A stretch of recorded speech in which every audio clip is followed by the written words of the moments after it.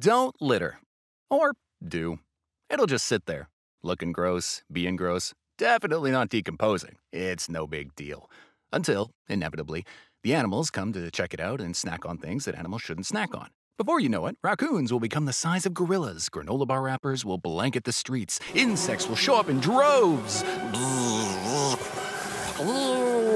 Clouds of bugs everywhere. The big bugs, the worst bugs, killer bugs. We'll all get itchy rashes with big red welts. We'll have to live in caves underground and never see the light of day again. And our vitamin D deficiency will make us sad and mad and hangry, and we'll turn on each other, and society as we know it will collapse. Maybe. Just don't litter. Take the pledge to follow the Campers Code at camperscode.com.